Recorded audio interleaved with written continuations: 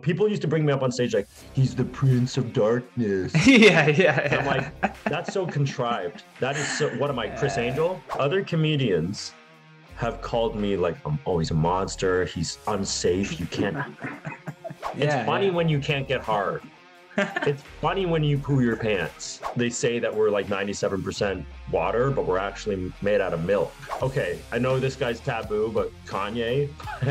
I saw this like clip on, and he's fucked up, don't get me wrong, but I saw this clip where he said like an artist is a business, and I agree. When you are a comedian, you've opened up a business, right? And if you owned a sandwich shop and people go, oh, Greg, don't you run a sandwich shop or something? You can't be like, don't eat there. I mean, it's not that good.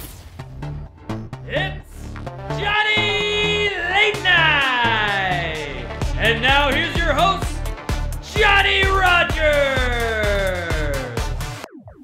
Welcome back, everyone, to episode number 74 of the Johnny Rogers Show. I'm very excited for my guest today. But first, if you want these episodes ad-free, exclusive, and before anyone else, you got to go to patreon.com/the Johnny Rogers. It's like $1 a month, and you're going to enjoy all the content that you get on there. Plus, the more people that subscribe, the more reason I have to post content on there. But today, I believe that we actually started at the same time, and he has just skyrocketed into comedy fame. He's one of the youngest headlining comedians in Canada. Growing up in a trailer park, he became an expert at making light of bleak circumstances. Pair that with an extensive background in improv and theater, and you get a comedian with raw, honest material performed in the most ridiculously fun way. His comedy has been featured on CTV, SiriusXM, and MTV, and he's also been nominated for the iHeartJoke Awards twice. Ladies and gentlemen, without any further delay, please give it up for my friend and yours, Kyle Lucey. Hi, Johnny. Thanks for having me, man. It's weird hearing shit. Like, weird hearing your bio. You're like, oh, God. That's always been my favorite part. I used to add it in post, like after the episode, where I just kind of record it and then cut into conversation. But I think the reaction to people's bios is so much more fun to start the episode with. I'm like, fuck, I wrote that. I'm an asshole. That's good. You should feel like that as a comedian, though. I don't like these comedians who are like, yeah, fuck yeah, I did. Like, I'm awesome. You know what I mean? Yeah. You need a little bit. I'm trying to get a balance between being humble, because being too humble, you're like, no, thank you, but no, I'm okay. And then you look at your calendar and there's no one's booking you. So you gotta have a little bit of like, not I'm the best, but you gotta have a little bit of, I think that like every comic is, I know this guy's taboo, but Kanye, I saw this like clip on, and he's fucked up, don't get me wrong, but I saw this clip where he said like an artist is a business, and I agree. An artist is a business. And, like when you are a comedian, you've opened up a business, right? And if you owned a sandwich shop and people go, oh, Greg, don't you run a sandwich shop or something? You can't be like, don't eat there. I mean, it's not that good. Subway's so much better. I mean, have you tried their stuff? You can't be like that. You do have to be like, yeah, no, it's great. If you want to go there, definitely it's there and it's awesome. And we make great sandwiches, So, but anyway, it's hard to hear. It's hard to hear compliments. Yeah. It's like when people sing you happy birthday, you're just like, you're just embarrassed for some reason. Yeah. You're like embarrassed that you were even born. It's like, I'm so stupid. Yeah, exactly. Well, I think it's because we've seen so many examples of people who are like just being very braggadocious about all this stuff, and it's just off. There's something off-putting about it, right? Like you're just like, I don't really want to be around someone that constantly wants to talk about like their own shit. Like people want to be around people that are curious about the people that they're around, right? And want to like ask them questions so that they can get better. Like I find the people that I respect the most are the people that are doing shit, but the work shows, like when you see them on stage, if we're taking comedians, for example, you see them on stage and you're like, oh man, these jokes are really tight. And it's like, yeah, because they've been busting their ass, like they just aren't online every day being like, today I did another 5 shows and killed them all. It's like, you don't need to go that far with it, Yeah, totally. I mean, less less speech, more action, you know. I'm trying to be that way too. It's yeah. You know, I don't know the right answers. I'm figuring it out every day. I see yeah. Anyway, I wonder if the episode name should be humility or action. I know. I mean, like, what's the word that you were thinking of just when I brought that to you? I mean, humility, I think that's a trait that I have adopted. I used to be very braggadocious, but I've become more humble lately. It's probably been the martial arts journey, but I feel like the thing is, you can't be too humble. You can't be too humble because, like I said before, this isn't the industry to be too humble. It's good to be humble, but you have to, there's a certain part where you have to say, no, I'm worth this. I'm worth that. You can't be like, or else you're going to be 15 years in and not getting paid. And like, that's like masochistic at a certain way. So you have to know your worth and stuff like that. But it's such a balance, and I struggle with the balance, but it is exactly what you said though, about like looking at yourself more of a business. And so you kind of when it's a business, you remove the ego of the bragging part of it. And it's not bragging, then it becomes advertising. Like you're just advertising. It's not you. Yeah. It's your act that you're advertising. Like 5 sold out shows. Like that to me speaks more volume than someone saying like, every joke I do is awesome. There's a difference between those two, right? Saying you've sold out 5 shows or you sold out this theater, it's just like, okay, now I can put value on that act as what it can do business wise versus like what the individual's art is, you know? Yeah. Before we get any longer, right answer. Sorry? Before we get any further along here, because I know some people, not everyone listens to the entire podcast. So I always like to shout out social media as early on as possible so that people can check out your Instagram, Kyle Lucey Comedy. There's an E in Lucey. Go check out the TikTok. I always put all those links in the description down below too, but I always thought it's good. My TikTok sucks, by the way. My TikTok's so I've been banned. So you know when you go on TikTok, let's say you first get a TikTok, right? Yeah. It says you could log in through Facebook, Twitter, Gmail, or there's one more. Like your phone number or something, I think. I've been banned from every option. And now I'm on my second fake Gmail. So I heard that they like scan your face. So for whatever reason, like I post a lot. I post the same content on my Instagram and my Facebook.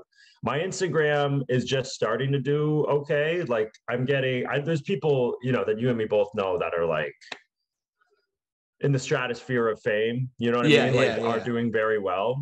So I'm not, but basically my Instagram is experiencing growth. Like I'm getting like 6 million people a month on my Instagram, and I've gotten some followers on my Instagram. My TikTok, it's like I can't get a video over 230 views. I don't know if it's because maybe I used to, you know, I don't know how to put this, but I used to be much more abrasive as a comedian. I used to, you know, I came from a very like rough upbringing, and until you know, I have a side life where I'm like an amateur fighter, and it's sort of like that really was like a home for all the pain that I had. Whereas before fighting, I just had comedy.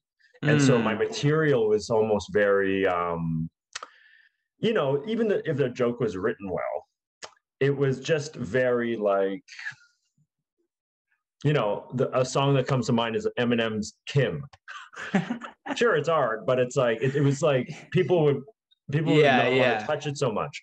So that was fine when you walk in a basement comedy club, you know, you're seeing some fucked up. But on the internet, when COVID happened, I would just take my phone and just be in my room like a crazy person, just say something fucked up, and then just share it online for the wrong reasons. Yeah. You know what I mean? People being like, "This guy's fucking crazy." People would be like, "This guy is like a serial killer," and viral for the wrong reasons is a good way to put it. Yeah, like I would say stuff like in a comedy club setting, I'd be like, "Well, that's obviously a joke," but people don't know I'm a comedian. I'm just this guy in my room because it's like COVID lockdown. So it took me a while to understand and to transfer my art to a different medium, being online. It took me like 3 years of failing. And now I'm experiencing some growth on Instagram, a little bit on YouTube, but not much on YouTube, and zero on TikTok. So it's just like, but what keeps me going is that Instagram is doing okay. Instagram's starting to. So it's like, okay, well, I just got to keep chipping away, and that's it. And so it's been one of those things, man. It's half luck, I think. Like it's half of it is the people that are watching your content eventually will get to a point where they're so engaged with it. Like you'll have the same people commenting on every post, and then those are going to be the people that are sharing it. That's going to be the real reason why a piece of your content goes viral, right? Like they're going to tell every friend they have, you have to watch this video right now. Like, have you ever had somebody do that? They like make you stop everything you're doing, and then they stick a phone in your face to just show you a video. Like, we're hoping to one day be that video that people are like, you gotta fucking listen to this guy's take on whatever, right? It's going to change your life, right? But you don't ever get to that point unless you're just trudging through the shit every day, like creating, posting, and just not caring what the view count is on it. It's exactly like writing for stand-up. You're not going to write a perfect joke the first time you sit down. You're going to have to write a bunch of shit and then filter through it and then find the diamonds within there. But online content creation, it's a little bit different. I don't even want to talk about any of that stuff. What I'm most interested in is your transition into it was Taekwondo.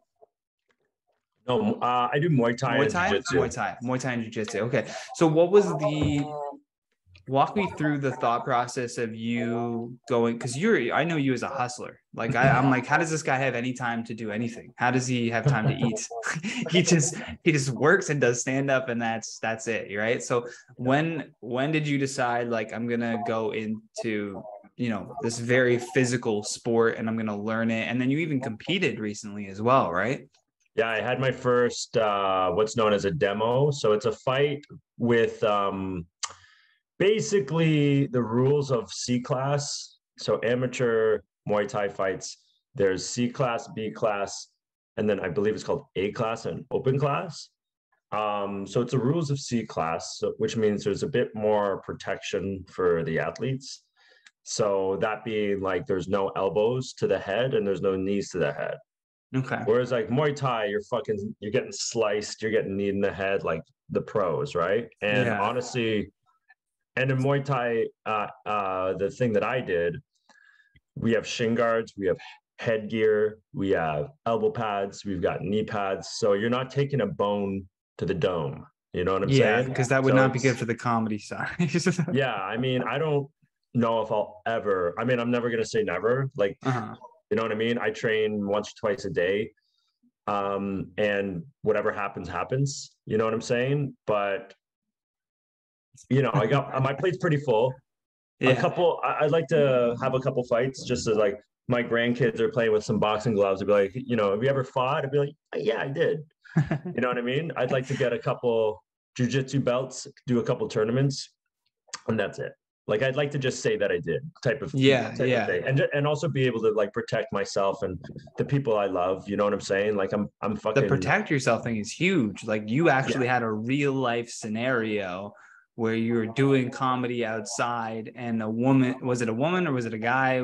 Like, I mean, somebody was nothing. That was came over to, but I mean, like the fact that you were able to, like, somebody is physically imposing themselves on you and you have that kind of knowledge of like, well, at least I know how to defend myself in this situation, aside from them brandishing a weapon, which I wouldn't be surprised in Toronto these days. Nobody pulled a weapon. Actually, someone did pull a weapon, but it wasn't on me.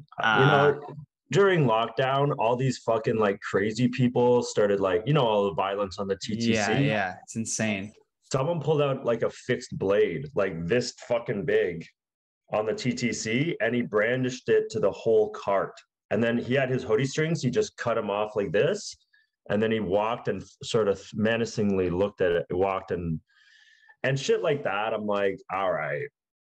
You know what I'm saying? This city's turning into Gotham. You know what I'm saying? So I keep my training up, and it is what it is. You know what I'm saying? Like, that's all you got to do. I do it for my own sanity. I do it so that I feel safe. I genuinely feel very safe because I like danger. I put myself into it. I used to never, when we played road hockey, it flinched when a puck would go near me. And now I sort of just eliminated that fear. But I'm trying to take it easy too, because the thing is, as you said, where do you get the time? Yeah. Am I going to be, how many people do you know have Netflix specials and are in the UFC? Yeah. It's like you gotta, at the end of the day, if you really want to do something, you got to go all in, right? So yeah, we all know that. Yeah, that's 100%. Yeah, I think it's good to like diversify in terms of the things that you can do, but it's important, I think, to focus on where you want to grow the most and then spend the most amount of time doing that. But how have you found, I mean, you did mention that it kind of like chilled you out a little bit on stage, but have you seen like a really big difference in any other ways, like since joining something very physical to your performance on stage? Like, do you find yourself just much more comfortable or relaxed in your own voice? It made me funnier.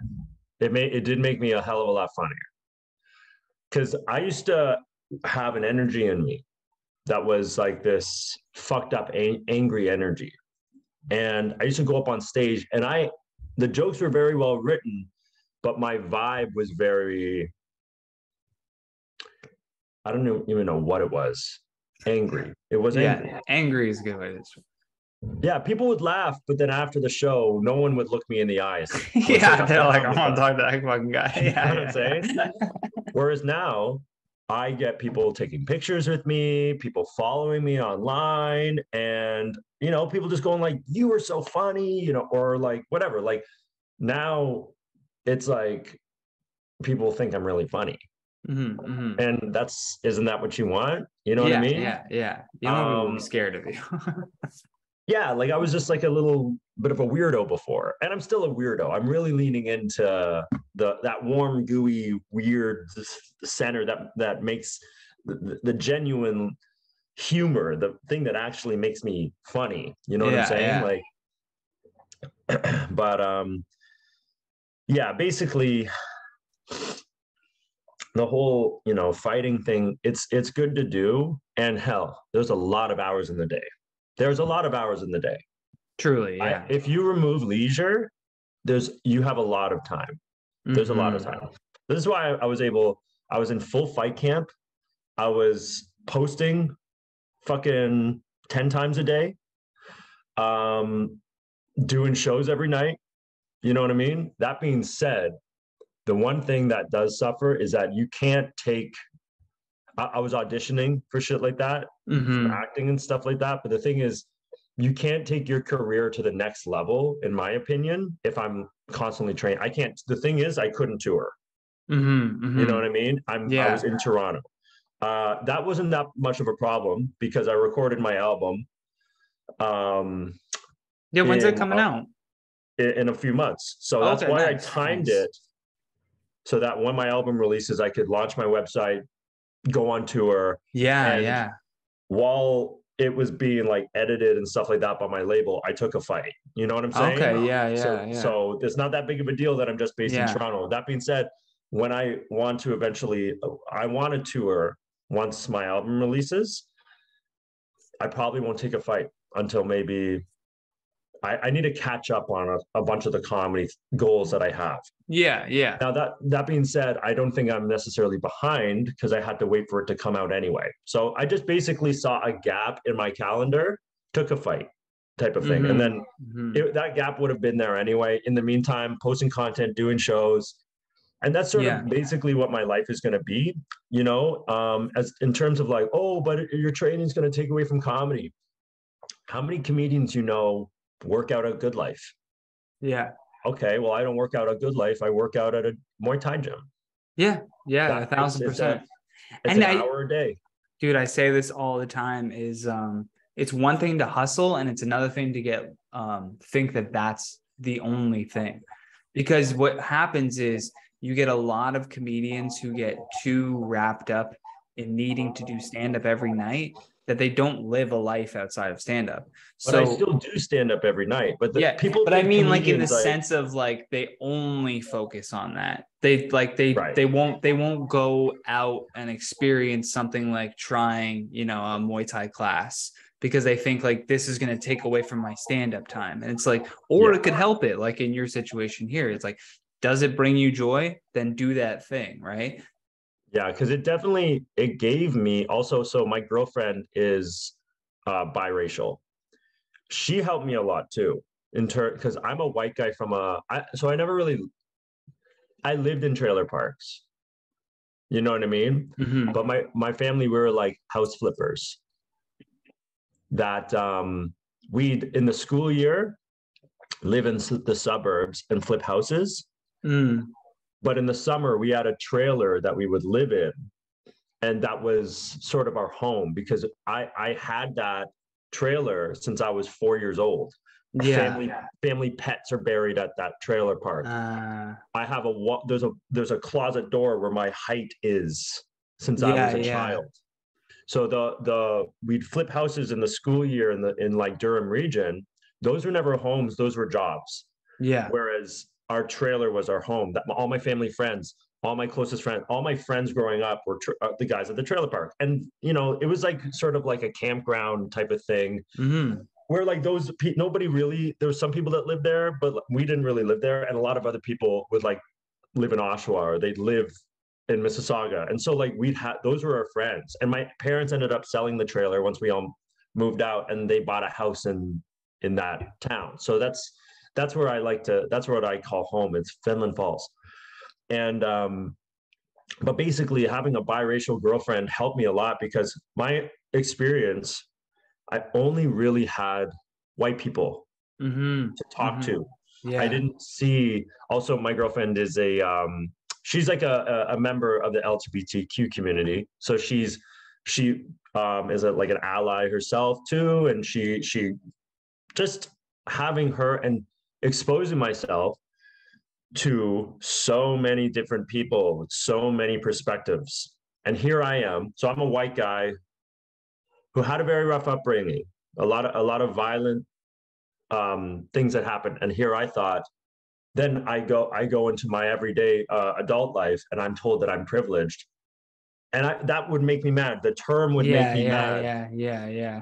But now exposing myself to so many other different communities, I am privileged because I'm white.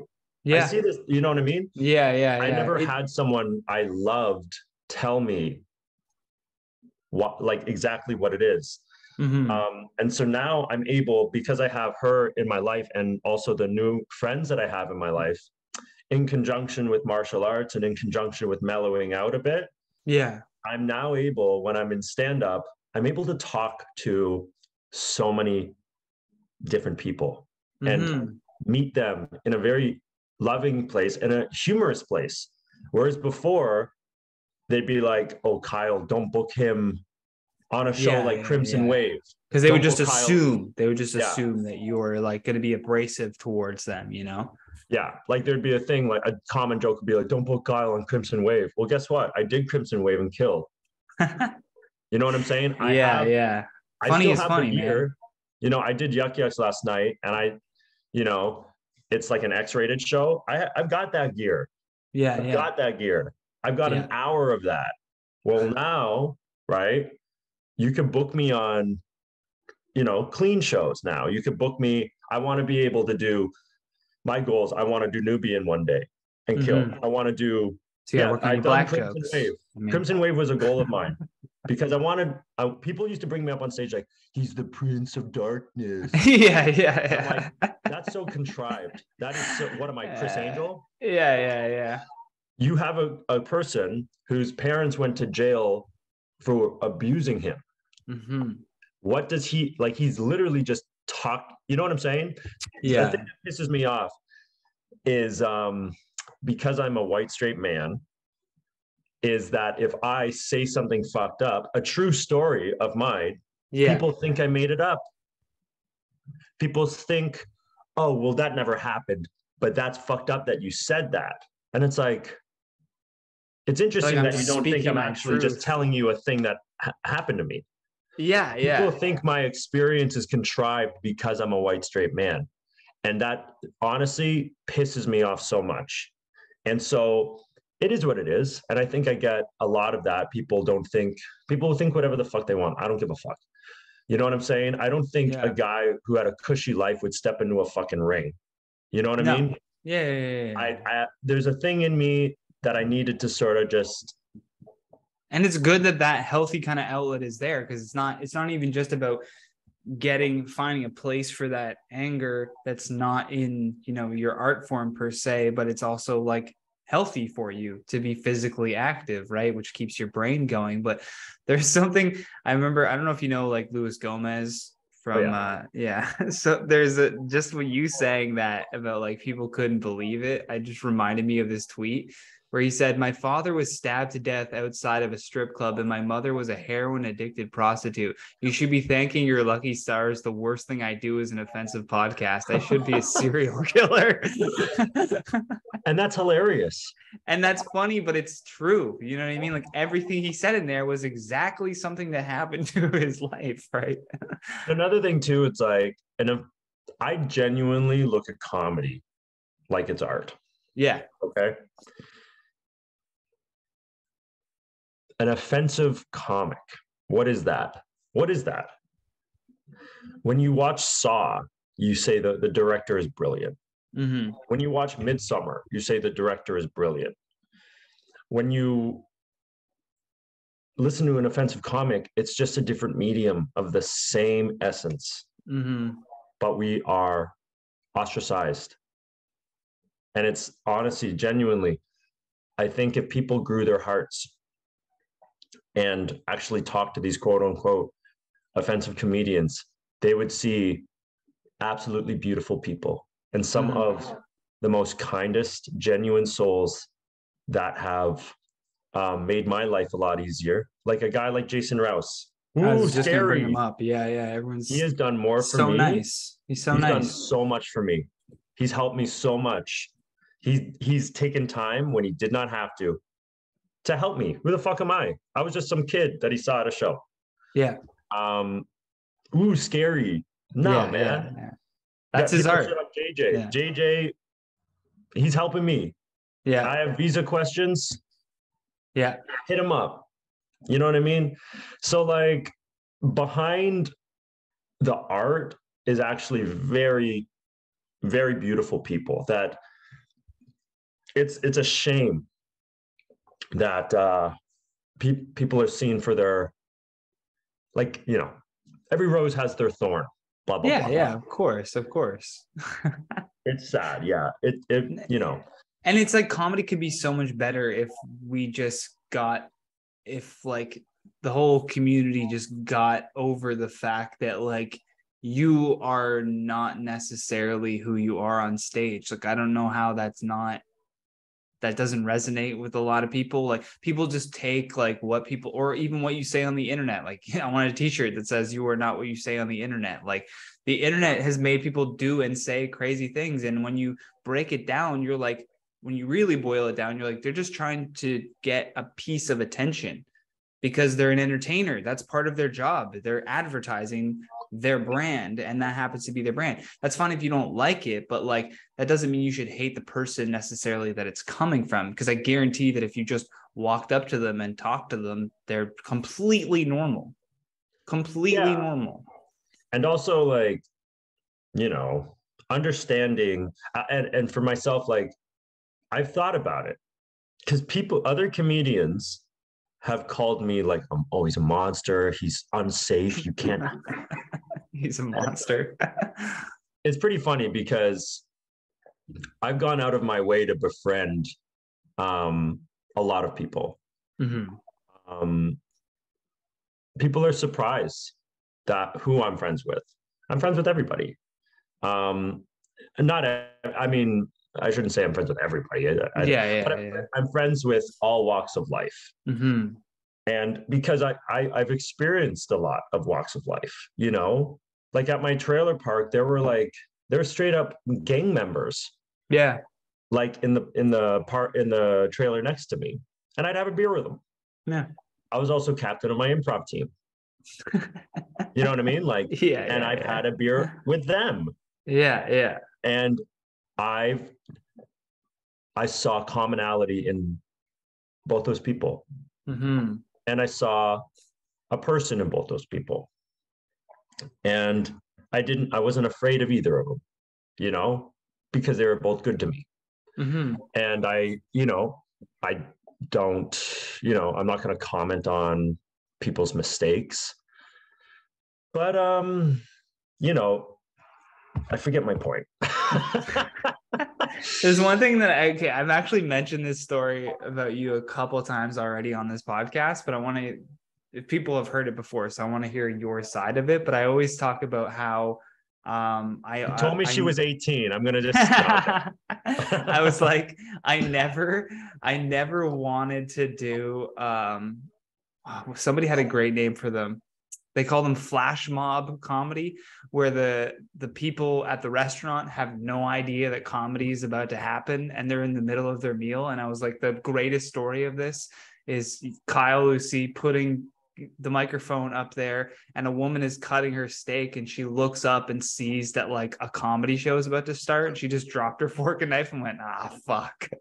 Did that happen? Yeah, you told me that this happened to you, I remember you telling me the story. You're like, the second I grabbed the mic, the first comic to go up to like start doing the show, and you just see this lady, she's cutting into a steak, she drops the fork and knife and she just goes, no, like she just was visibly upset that this was about to ruin her meal.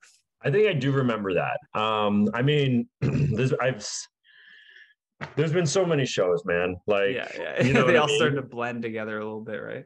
But yeah, like, thankfully, comedy has sort of changed. I think, at least in my experience, being a Toronto comedian, soon to be, I want to be everywhere comedian, but right now I'm a Toronto comedian, and there's not a whole lot of bar shows anymore. It seems like a lot of clubs have opened up, and thankfully that's awesome. Even if there's 4 people at a comedy club, I'd rather do that show than 20 people at a bar who are playing pool and there's a game on, because the game on was always the worst. Oh, bro, there's so much intention to a club. You bought a ticket. You've walked in. It says comedy. You're seeing comedy. Yeah. So if I say something at a comedy club, there's this underlying understanding that I'm joking. Yeah. Whereas at a bar, you walk in, you don't know if that's a musician. You don't know if that's a poetry slam. I say something that's said in jest, and it could be misunderstood or misinterpreted. And even though there's a lot of great bar shows, I'm very happy that the city's more clubby now. There's more clubs. I find that even is happening in Ottawa. Since moving here, the Yuck Yucks opened up another club at Biagio's, which is like more on the west end. So now there's 2 Yuck Yucks that you can go to. Then there's, Absolute, and Absolute has like a satellite room where it's clear that it's an Absolute like thing. The Laugh Lounge open too, which is an incredible place.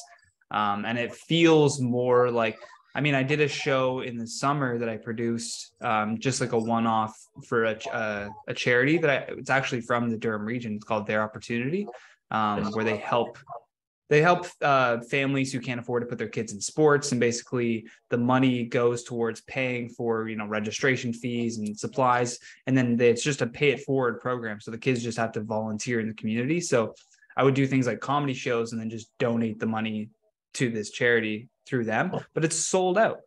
And I was like, damn, I'm new here to Ottawa, and I was able to, you know, produce this charity show and sell it out and do it for a good cause. So that tells me that there is like a kind of awakening of comedy even in this area, which is nice. Because the biggest thing for Canadian comedians, and it's so sad, like if you look at the top talent, most of them are Canadian. When you really think about it, like Ryan Long, killing it right now. Danny Polachek, going viral, killing it right now. Go as far back as fucking Jared Nathan is like on Kill Tony like every other day. Like Che Dorena, massive viral sensation. Like, and then go back even further. You got Lorne Michaels starting a troupe and then starting SNL. You know, but even to do comedy here sucks. Oh yeah, amazing. Seattle. He goes south of the border for a couple of days, wins one of the biggest, like, I mean, it's just, it's one of those things. It couldn't be more obvious that we produce great comedians, but there's zero support for us. But that's what makes it great. That's what makes us great. We do it despite that. Yeah. Jason Rouse was telling me, like, comedy in Canada is with weights on. And it's so true, because it is. Comedy in Canada, we suffer with an issue of scarcity. Mm-hmm. So I used to have a show, the Renegade Comedy, right? And I would just have like a barker to hand out flyers. I had an open mic comic look me in the eyes, and he was friends with some of the people I had barking. And this was like a guy I didn't know. He looked me dead in the eyes, and he sold out all of his friends. He's like, I could bark way better than them. Fire them and have me. Wow. We have an issue of scarcity where we had a guy sell out all of his fucking friends to hand out flyers on a show and not get paid. Wow. This is you're like, bro, it's not Hunger Games. I just need help here. Like, I was there's like, enough bread rations. Like that. Don't you know that this is gonna make me not like you? Yeah. Because what are you gonna do to me? Sold out your friends? Why would I want you? And but that really was an eye opener for me, because it's like, we have nothing here. There's jack shit. Do you know how funny you fucking gotta be to get on? First of all, the first currency is good shows. Mm-hmm. Second currency is like the weekend spot on a good show. Then it's like getting paid, and then it's like actually, you know, making a living-ish. And then it's like the whole audience is here for me. Mm-hmm. You know, which is why content's so important. But man, like, we have to do so much, but that's what, at the end of the day, when we go down south, it's like there are so much more opportunities, like to get as funny. Like right now, you know, let's say my level right now, or just any level. Let's take a comic that, you know, is working every weekend in Canada, has a following, and people are coming up to see them in Canada, goes down south. Do you know how funny they had to be to get that? It's like gonna blow their minds, and they're gonna reap a lot of rewards when they go down south.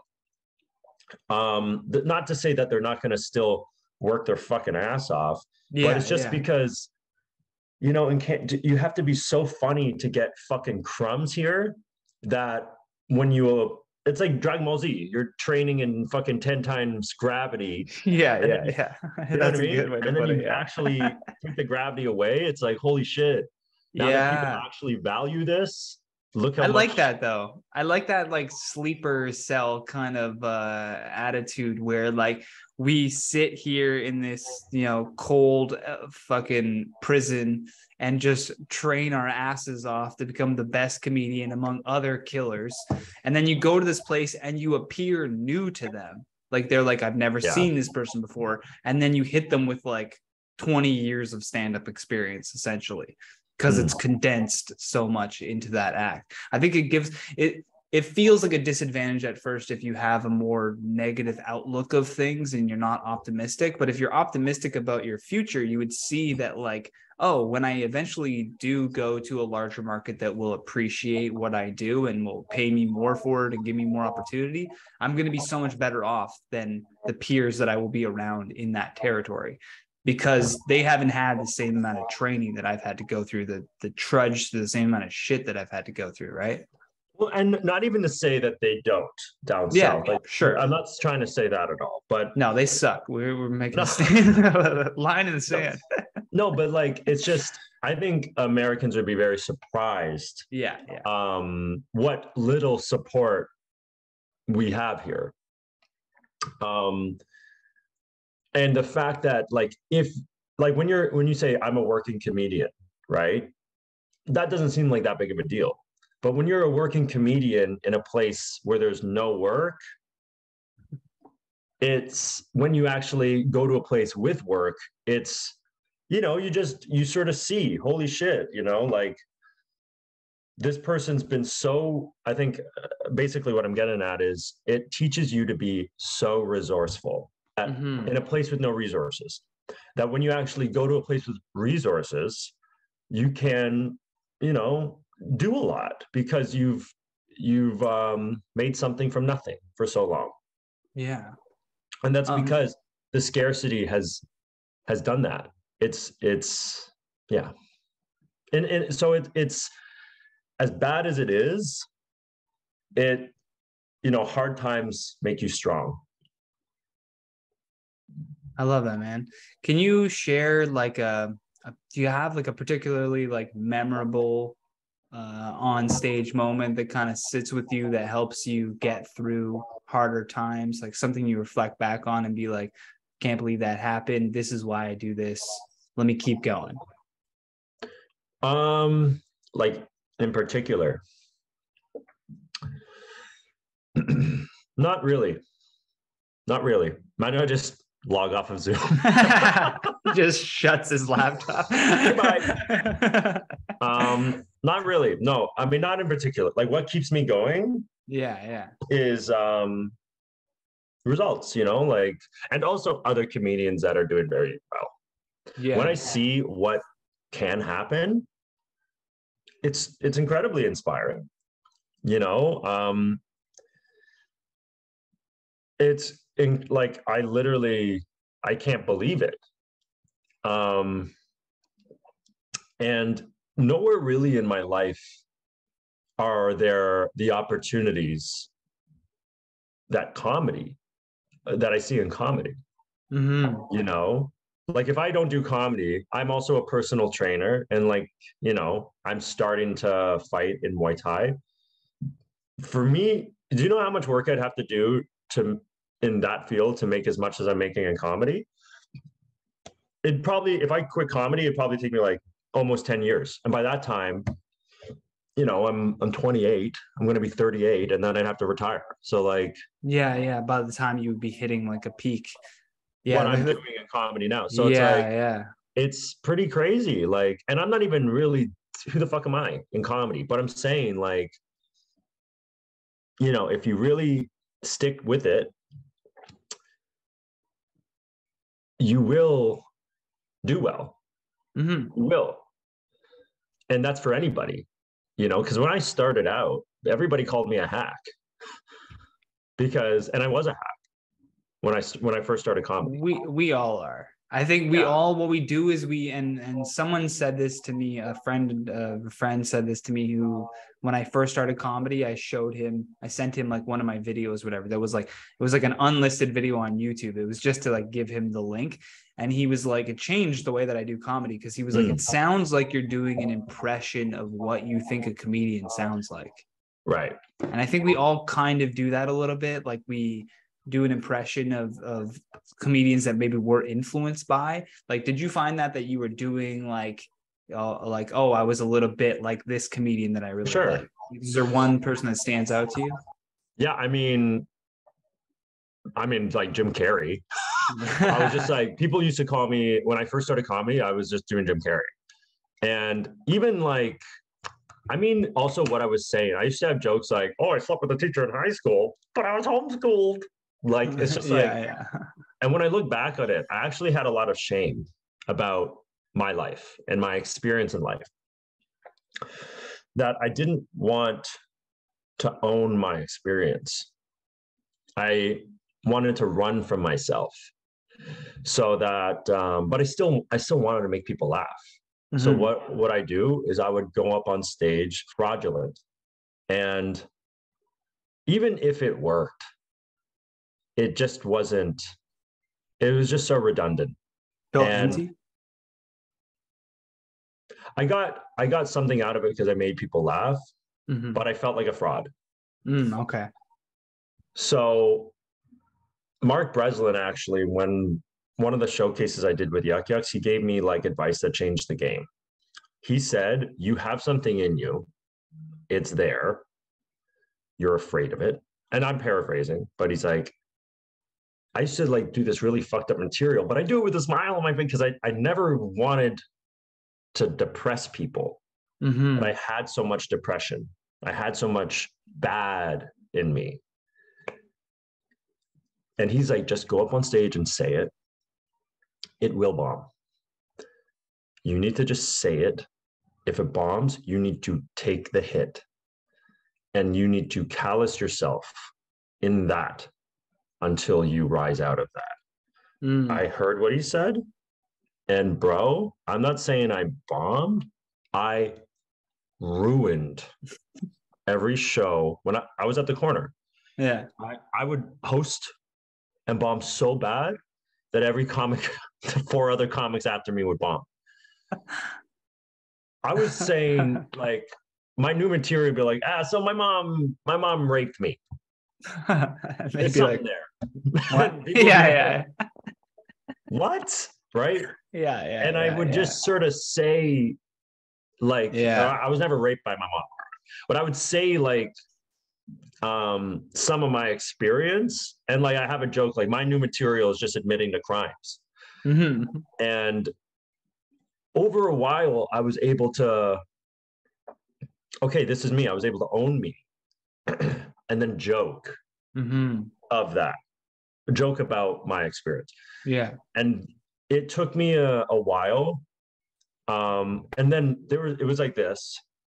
It was upward trajectory, but I'd fail. I'd bomb really bad and feel shame. And then I'd be like doing Louis C.K. on stage. And then someone would call me out that I'm a hack. I'd be, okay, fuck. And then it might work for 5 or 6 shows and then bomb. And then you know what I mean? But then now, trying to find your way back. Yeah. Yeah. Like after a while, it's like, okay, this is who I am. I have so much shame, but there's something funny about that. It's funny. It's funny when you can't get hard. It's funny when you poo your pants. Yeah. It's funny when you. I wrote a bit about that, like something along the same vein of like what you're talking about, where I'm like, this is probably gonna bomb the moment it leaves my mouth, but I couldn't stop laughing at just the starting line of, have you ever lied about something because the truth is just disgusting? Yeah. Like, you know what I mean? And then taking that kind of premise and being like, all right, I need to now admit something that's deeply disgusting that I did and make it funny. You know what I mean? Like, that's what I'm challenging myself to do, because like the uncomfortableness of like, oh, you were what? You know, that's what's going to be funny about it, but it's going to take a minute to get there. So I love the idea of like, you know, I know you said he was paraphrasing, but like callousing yourself to the bomb, like just eating the shit and then just being okay with it, because it's going to help you in the long run. Because that's what I actually want to talk about. Yeah. You know what I mean? Yeah. So that's what I actually just go for it. Yeah. And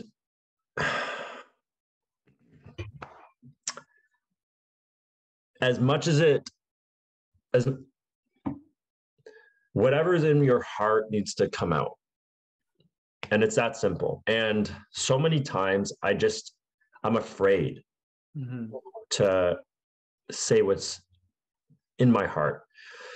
But constantly, I am rewarded by killing when I say what's in my heart. So many times, and then bombing when I choose to not.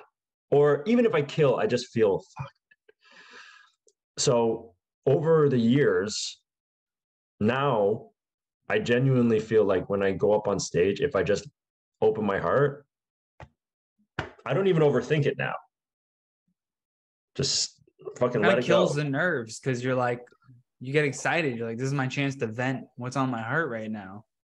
Yeah, and like just really leaning into that. And you know, I'm sure I'm gonna look back on this and go like, oh my God, and cringe. But that I should. If you look back on what you did a couple years ago and cringe, it means you're always growing. And yeah, a lot of people, like I mostly talk to comedians on here.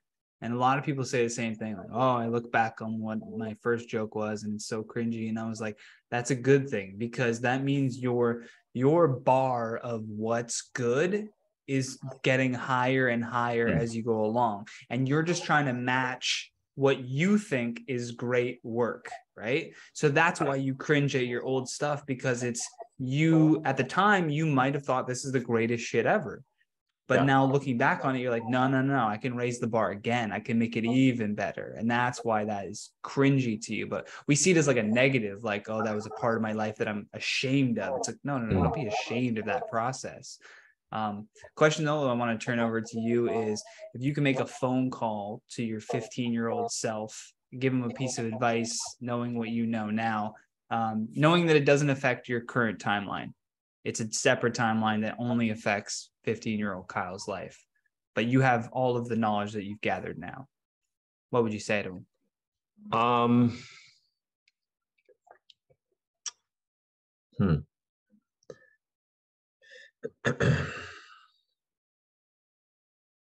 don't know. I mean, I wish I believed in myself more, but at the same time, my insecurities are where a lot of my strengths come from. Like, but I feel like I've gone out of my way to be someone who my younger self would be proud of. So I'm happy on the path that I'm on, but there were so many times that I chose fear. Like no. And then I just wish that earlier on, I trusted myself more, because my instinct was always right. Mm-hmm. Like I'd go up on a show and I'd feel afraid to try this or afraid to try that. And then I just sort of settled and did this. And then I just look back like, man, like some of the stuff I'm doing on stage right now is the comedy that I've been wanting to do my whole life. And it's so, like, to me, it's so original right now, the shit that I'm doing. It's weird, fucked up, but very silly. And that essence is what I've wanted for so long. Yeah. And I had parts of it. I was like very silly or very dark, but not silly, or very dirty, but not silly or dark, and but it would be singular. Whereas now I'm saying shit that's just like, I got this like long bit about milk right now and how much, and like that, like they say that we're like 97% water, but we're actually made out of milk. And I just start talking like it's so it's all about milk, and it's like my milk conspiracy, and it gets to a point where the jokes, like people are like, oh my I really take it to a place. And that's the type of shit that if I'm sitting at home, that's who I'd follow. You know what I mean? That's who I would laugh at. That's what we want to do, is be the person that we're like, I fuck with that. I want to be like following this person for these reasons, you know? Yeah. And I think that's partially why, like, online, I'm starting to get a little bit of growth, is because I'm starting to, like, thing is, I wouldn't change anything because I've truly been burned. I've failed at that. I failed at this. I failed at that. And I failed again at this. And it blew up in my face. I was humiliated. And it'd be like, well, I guess the only other option is to do it the way that's true to me, to trust myself and to actually say, you know what, kid, before every fucking show, people will see me doing this right before I go up on stage. And I'm writing the same fucking affirmation to myself because I don't believe in myself. I wake up every day at negative 100 and I work my ass off to get to 0. Wow. And I used to look in the mirror and say, I hate you. And so now every time I go up on stage, I write, you are Kyle Lucey.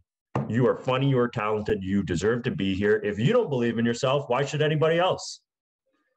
Go up on stage and do what you were born to do. Shine. Shine, baby, shine. Word for word, I write that every single time I'm about to go up on stage. I'm going to start writing that. I am Kyle Lucey. Yeah. You know what I mean? Because sometimes people go, no, that's so important, man. It's so important. Yes. You hear your name before they bring you up. Yeah. And so it's not to say like, ooh, I'm Kyle. But you hear your name before they bring you up. And sometimes you be like, but you can't. You got to say, you know what? Yeah, I'm funny. I do deserve to be here. I've worked my ass off. You know what I'm saying? And like, just, I wish I told my younger self that that thing that was inside me, to let that out. I grew up poor, man. I thought I sucked.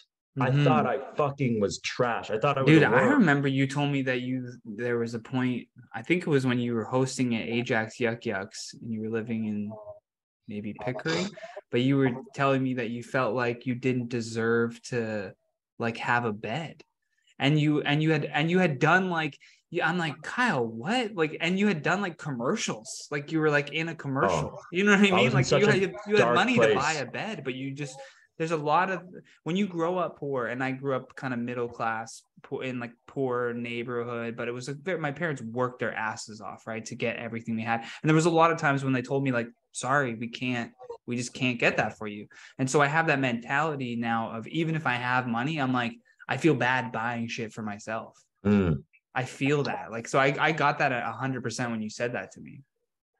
Yeah. And just like, man, if I did what I'm doing now earlier, it would have, hindsight's 2020, but I just feel like I'm not trying to say anything other than like, I'm just sort of sad that I trust everybody else but me. And I just wish that I gave myself more of a chance. And now that I am, and I see that it's working, it just makes me sad that I didn't do it earlier. Yeah. But well, man, this is why I do podcasts, so that we can pass these messages on to, because there's a lot of younger comedians that listen to this podcast. I know they come up to me and they're like, oh, I took a book recommendation that a guest said on the podcast, and I'm reading it and it's changing whatever. So that's really the importance behind that question too, is to like take those life lessons and pass it on to someone else to cut their education time in half. Right.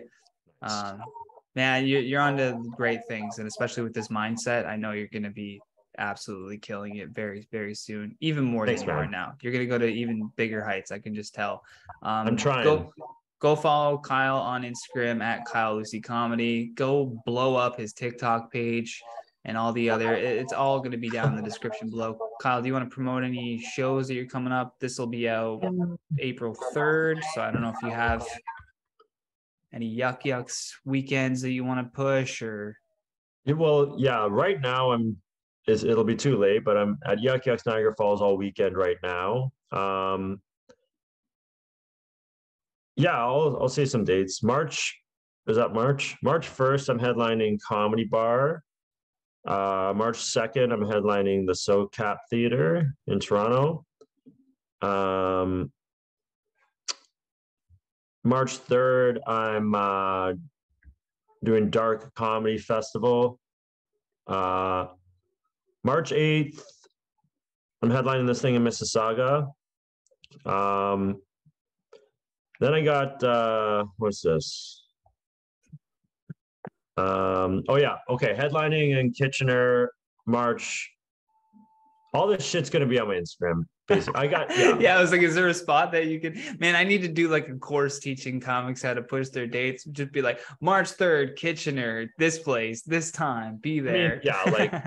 I I've got some dates coming up because for so long I was in training camp and I was doing like local shows. I was gigging every night, but I wasn't like leaving the city as much unless I was with Yuck Yucks. But now I'm like fucking going back full into it, pedal to the metal to like, Fuck you yeah. know, yeah. So well, man, fire over the comedy album stuff once it's out, and I'll just put it into the description of this episode. So if anyone's listening to this episode a year later, they can go click on the comedy special and get access to it. But man, thanks so much for making the time. I really appreciate it. Everyone listening, don't forget to leave a 5-star review if you're on Apple Podcasts. That always helps. Hit that subscribe button, hit that like button. But for now, I've been your host, Johnny Rogers. And until next time, keep it classy. You've been listening to The Johnny Rogers Show. New episodes air every Friday at 8 p.m. Eastern Standard Time.